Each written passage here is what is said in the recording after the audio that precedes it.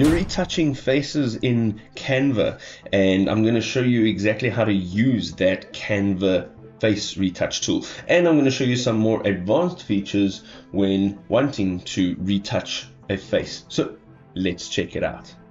So using the face retouch tool is relatively simple. It's actually still in the beta phase. So let's go ahead and select the image that we want to use, and we're going to go up to the top over here. It says edit image. Now once we open these options, you'll have Magic Studio, filters, and effects. All right, we're looking for effects. Now let's just travel over this way. You'll see there's a face retouch. Let's open it up.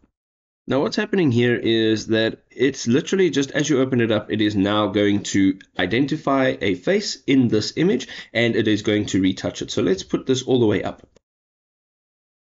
Now, as I slid that, you could see that there was a very definite change. And if you want to go and look at the change, I have duplicated this image. So that's what it looks like before, and that's what it looks like afterwards. You can see that this is the before, and that is the after. So there is a definite change.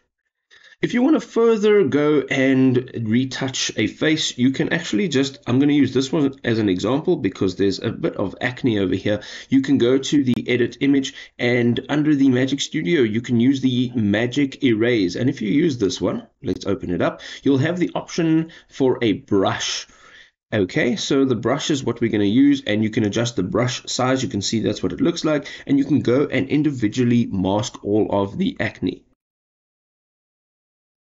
Now it has made a slight difference, and you can obviously pay more attention to your brush size and make sure that you are doing it a little bit more accurately and spending a bit more time on it, and you'll be able to individually retouch a face.